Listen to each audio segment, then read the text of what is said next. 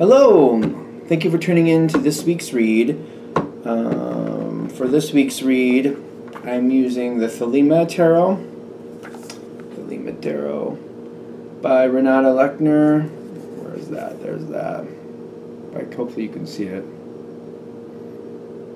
The website is at the bottom here.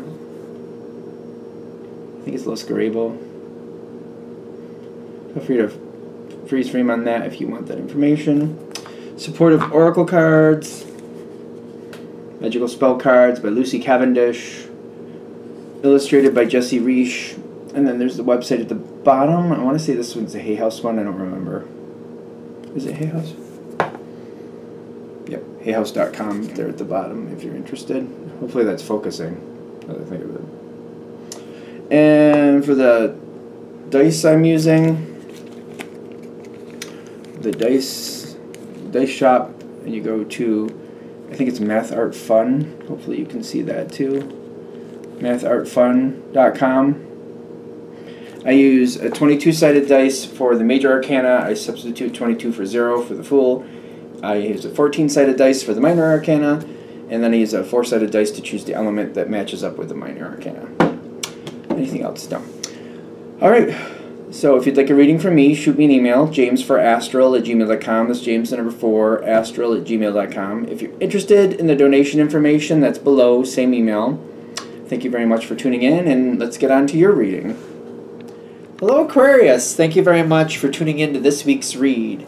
These readings are valid for whenever you come to them. That being said, what do we have for Aquarius?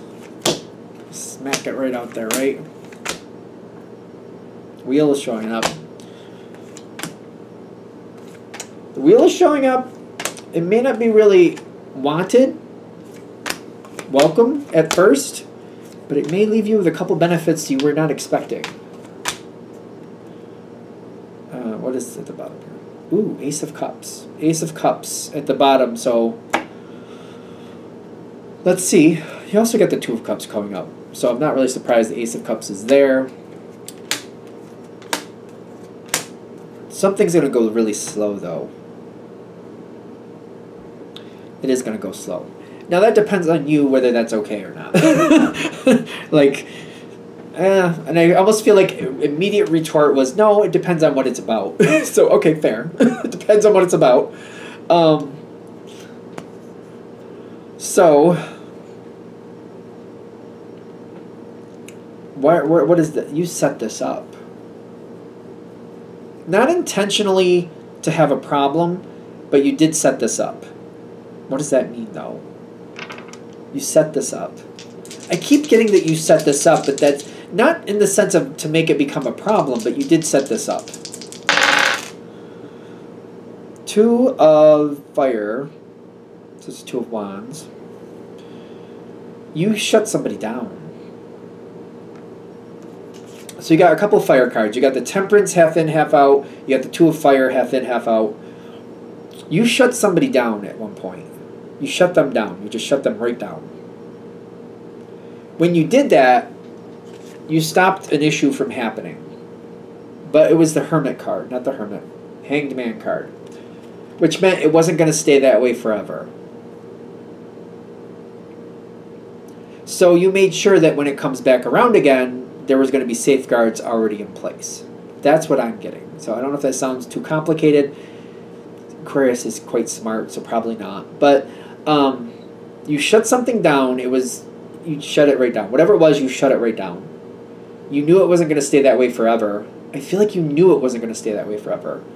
But you also set up safeguards so that way when it starts again, it'll go to your advantage. So I don't think you were meant to... I don't think you meant to cause any issues with that, but it's just kind of like, no, that's ridiculous. I'm not going to pretend like that's okay. And when they try their stuff, and I feel like I knew it was going to happen. I feel like it knew. So the timing is not really something you're happy about, but at the same time, what needs to happen in this situation is happening in this situation.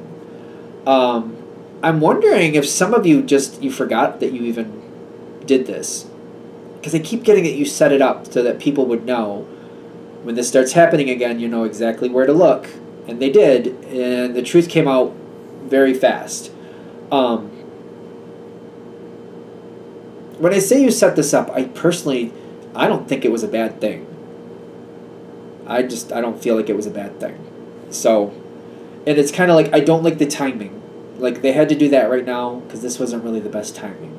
But the truth came out, and you set it up for the truth to come out is what I'm getting.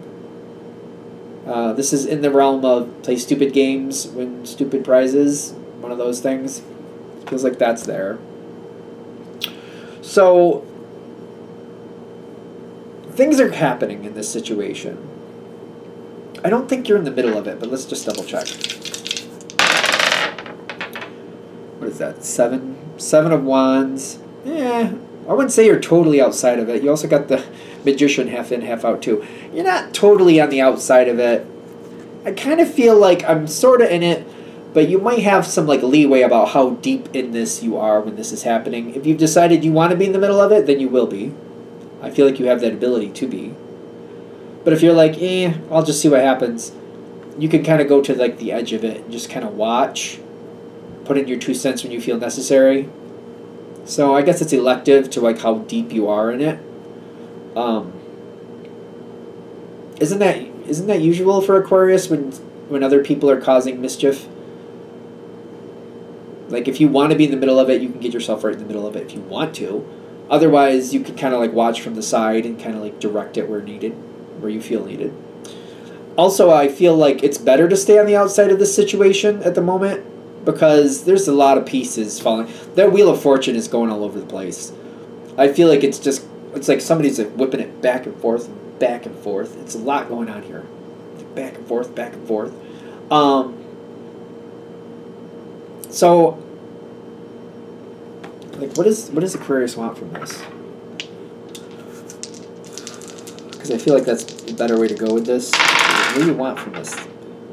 Do you know what you want from this? 5 of Pentacles, and then your card, the Star card. 5 of Pentacles is half in, half out.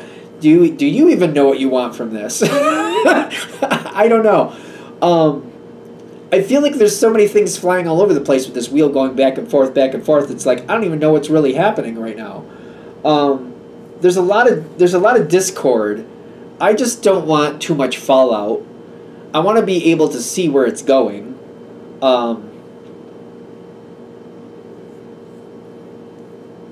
The energy's all over the place. So because I'm getting some of you are closer to the center, right in the middle of it. Others of you are more on the outside. I don't feel like many of you are in the between.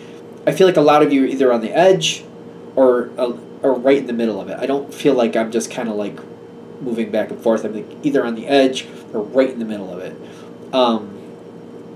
Because there's a lot of discord here and a lot of craziness going on. I think it depends on what you feel is best. That's just how that goes. Are we moving on from that? Okay, so this is happening. When this shakes out, this is going to need a minute to shake out whatever is going on here. I don't feel bad about the fact that it's coming apart because it's kind of like, play stupid games, win stupid prizes. That's just kind of what's going on here. And they did that. You kind of knew they would. I don't think you kind of knew. I think you definitely knew they would. Sooner or later, it was just a matter of time. People just doing things they shouldn't be doing. The energy's coming. There's a lot going on around this. People are not letting it die easily. People are like pushing forward for the truth. People are very animated about this situation is what I'm getting.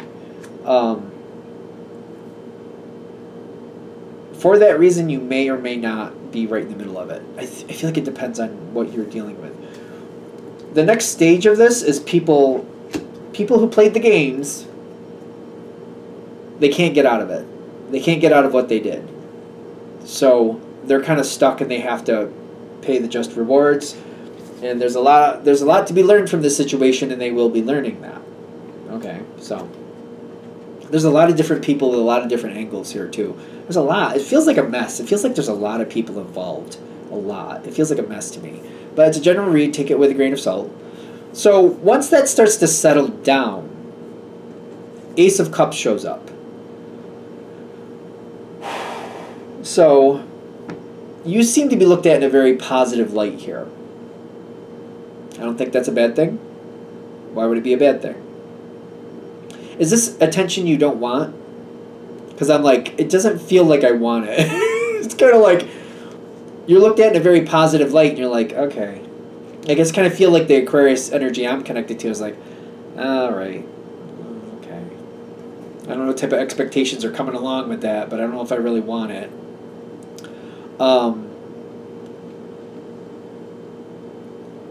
People really are connecting to you. I keep getting people are trying to get even closer to you. This could have some advantages for you.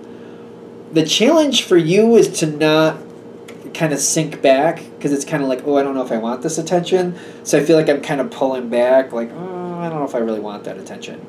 They're saying that's not really going to work to your favor. Understandable why you would want to, just may not work to your favor. There's advice for this. Okay. People just seem to be really very much about you after the dust is set. Things are settling down. High Priestess, the Fool, and they're saying, this is working out the way it's supposed to. The universe has some more things that are going to come out of this. It's going to be better for you and other people if you kind of like, you know, keep your personality in the forefront. That High Priestess energy is kind of like, you don't show up in a conversation to be liked. You like to be liked, but you like to be liked for who you are, not for who people think you are. So keep that tongue-in-cheek energy going. Have conversations with people. And, like, I feel like it's very... my brother's an Aquarius. I have a brother who is. And when he wants to be likable, he's very likable. But if he wants to be a little shithead, he will be. So I roll with that energy fine. I know how he is. I mean, I grew up with him, so... but I feel like he does this, where he's like, he likes to be liked, but he also likes to keep people on their toes. I feel like that's where this is going, because I keep seeing him, and he does that. There's moments where he's very likable. There's other moments where he's very he likes to keep people on his toes is the best way I put it. He's not really like, I wouldn't say he was doing anything wrong, but he just says stuff that makes people look at him like, what? So keep that energy going. Keep people on their toes, because there's more truth you're going to help move forward here. Stay involved, keep people on their toes. I hope it didn't take me too long to get there, but there we are. Continuing on, there's going to be more to balance out here. Play a poker hand where necessary. I feel like you'll know what that means. Because the situation is meant to improve. It's not meant to arm people with pitchforks and torches. So keep that in mind. The situation is meant to improve, not arm people with pitchforks and torches. So keep that in mind as you stay involved with this. Talk about the situations that can go better. Keep people away from things that they're just going to make worse.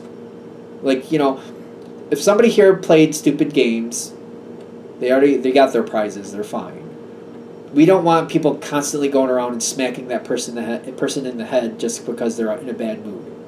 So we're going to kind of like, listen, they paid their dues, or they are paying their dues. You leave them alone. They're fine. That's being handled. So we want to kind of like block people from getting too close to that. That's taken care of. At the same time, if there's more things that aren't working out right, we want to kind of point them out at this point. All right, that's where that one's ending. There's one left.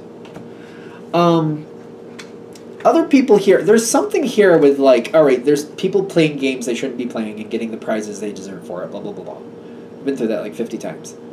There's other people here who just like to hold a grudge and just like to keep making people pay for something. It's kind of like somebody saying, that person stole a box of candy bars and it was worth $20. But they keep wanting that person to like paying $20 and then paying $20 and then paying $20. It's like this person can never pay that $20 back. And it's kind of like somebody needs to step in and be like, listen, it was a box of candy bars. They paid for the candy bars and some. They've paid for it like twice over at this point. Enough. So I feel like this is one of those things where you might have to be like, you have to slow somebody down and be like, all right, listen, they've paid their dues twice over. Enough.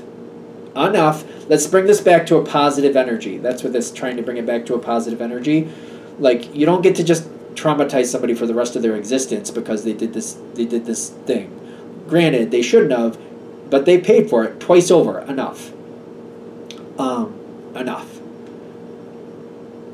I know it says, what does it say?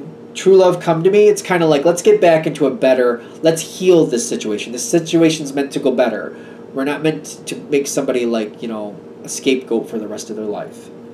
That's where this is meant to go down the road. That this is meant to get better. This is meant to heal. And I think that's where this is going. We're good? All right.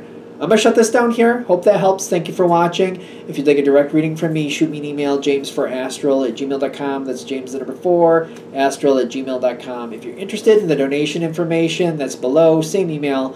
Thank you very much for watching, and have a great day.